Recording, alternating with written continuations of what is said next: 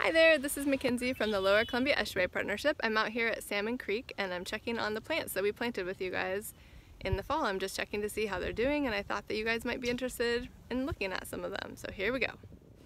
So a couple things are really different now from when you visited in October. Here's a before shot from October, and here's what it looks like now. So you'll notice that the creek has quite a bit more water, which makes sense since it's been raining all winter and Salmon Creek gets a lot of runoff from stormwater from the surrounding neighborhoods. Part of the reason that we're planting so many trees is that we're hoping to keep Salmon Creek cool, clean, and clear. And then the second thing that's really different is that everything is much more green now, including the plants that you planted. Over here you can see some examples of the willow trees that you planted.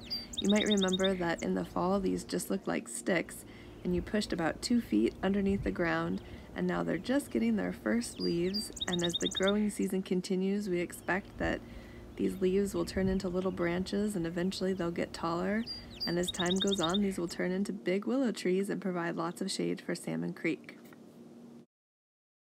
You may have also planted potted plants with us, so here is one of them, a Nootka Rose with a little visitor.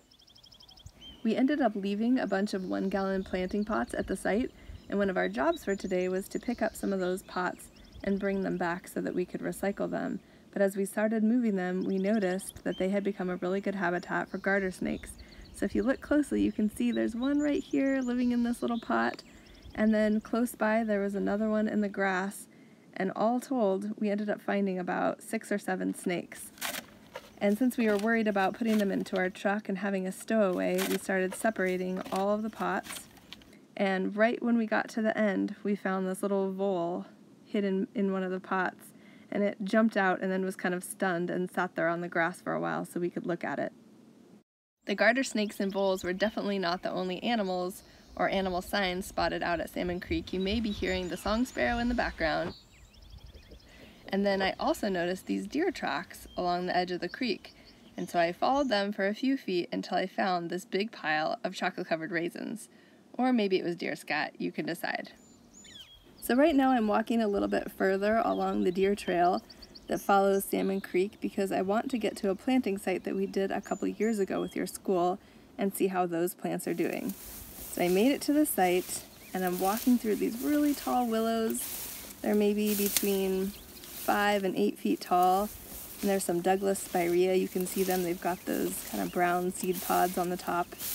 In the spring there are these really beautiful purple flowers, but everything looks so healthy here, and it's amazing how much things can grow within just a few years. Here's a little beaver dam that we found on one of the side channels to Salmon Creek, and I can see a couple of our willow cuttings in the mix there, but that's okay. We know that the wildlife are going to use these plants as part of their habitat, and we definitely plant extra knowing that some will be taken by beaver or deer. You can see Sam is walking along the edge here, and she's passing by some of the plants that we've put protective coverings on so that the beavers don't actually chew them down. Hey, it's Sam here from the Lower Columbia Estuary Partnership. I'm at Salmon Creek and I'm taking a look at all the work that we did last fall with you, planting, and it looks awesome. While I was walking on the trail, I ran into this lovely plant called Nootka Rose, and it's blooming right now. So you should get on out to the trail and check out the plants that you planted and the ones that are blooming along the trail.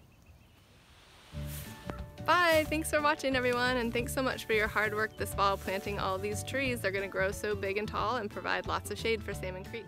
The trails are open right now, our planting site is really accessible, and we encourage you and your family to come on out and take a look.